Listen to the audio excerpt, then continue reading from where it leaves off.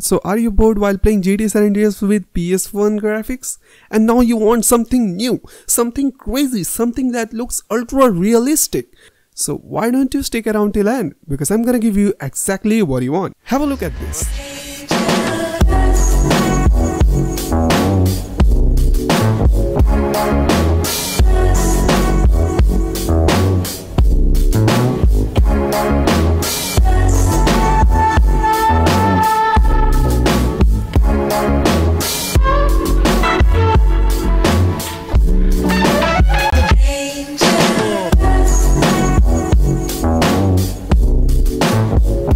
Enjoy the intro, right? Let's have a look at the features this mod contains. So first of all, this mod doesn't make your player looks like he just took sour in oil. Second, it contains 24/7 volumetric clouds that change time to time. I mean, the clouds are animated. Third, real color correction, perfect balance of HSL. HSL stands for hue, saturation and luminance.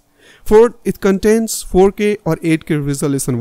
Fifth, it contains complex shadows. Sixth, ambient occlusion, the effect that fulfills your game with realism. And anyhow, if you made it to my video, then please make sure to leave a suggestion on comments, drop a like or dislike on this video. And if this is your first time in our channel, then become a member of Abhinav and help us to grow our modding community by just clicking on red subscribe button, and don't forget to set the notification to all. So in the case if I upload a new video, then get a chance to be first on my video. So enough talking, we should move to our installation video.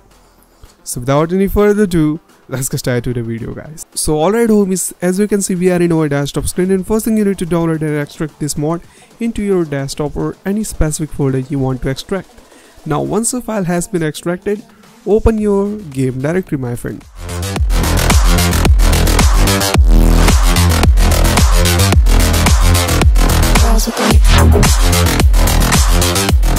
And it's very easy to install. Now open your copy to the game folder and drag and drop all these files into your game directory. Now run your inbit.exe and your game will 100% start. Now it may take some time, so please be patient, you know.